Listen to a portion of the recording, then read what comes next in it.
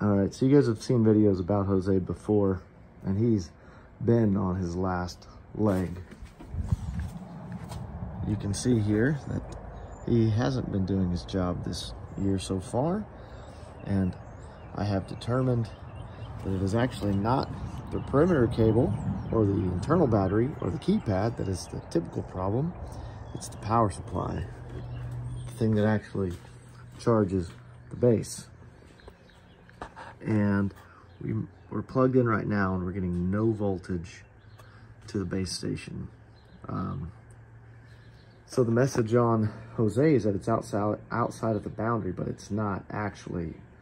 The unit is just not turned on.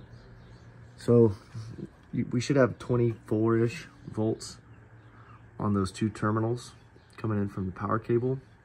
The transformer that comes with this says it needs to be 1.5 amps at 24 volts. I don't have that, not handy, but I do have some other options. 19 volts at 1.3 amps. That might work, but this is kind of one of those weird cables where it's got one wire, one conductor, and it's got this stranded piece I think it uses as ground. I don't want that.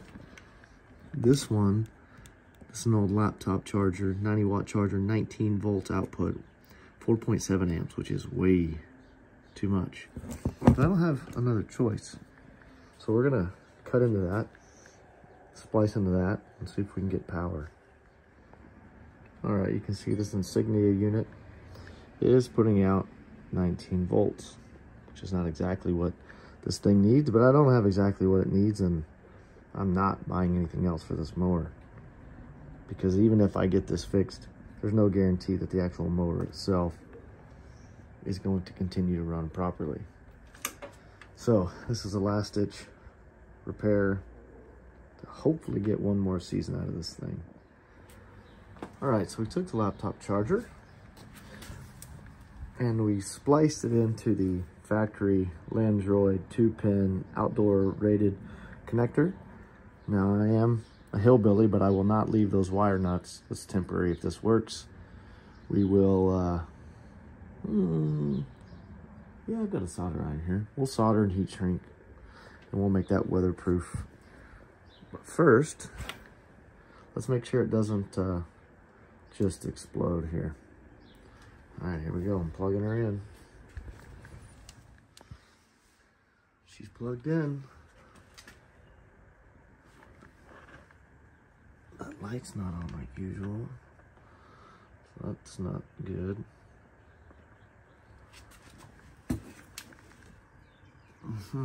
Let's, dang it, that was my multimeter.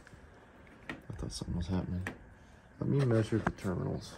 Okay, so check it out. We are on the terminals, and we are getting the 19 volts, but no lights. What I've noticed though, if you see here, my black probe is on the white wire, so I've got it reversed. See here, when I put red on white and black on black, it says I've got the reverse polarity. That's strange. So we'll flip the wire nuts and we'll try it again. This just feels wrong, but check it out. The light's back. Base station has power. The laptop power supply is working. This is so cool. All right, I'm gonna properly make that connection, throw it back outside and see if Jose's ready to do some work. All right, we are back together mostly. Haven't done any final routing on cables. We've got the perimeter wire just temporarily set up again. We've got a solid green light, and that is a good sign. Now, I mentioned that power supply is, it's 3x what the stock Worx power supply outputted in terms of amperage.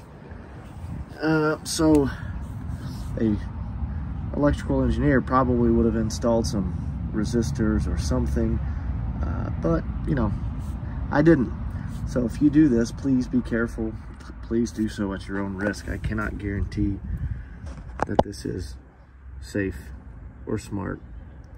Let's power up. You see the screen is just awful.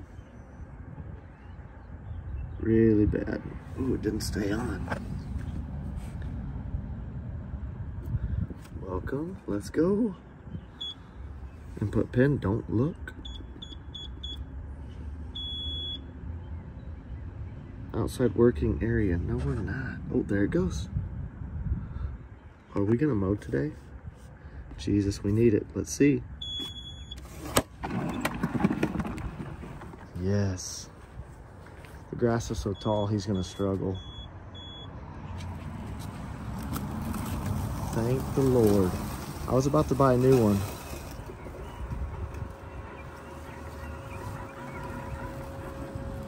Not today. Oh, he about cut up this brand new cable. Because I'm an idiot. So, there you have it, folks.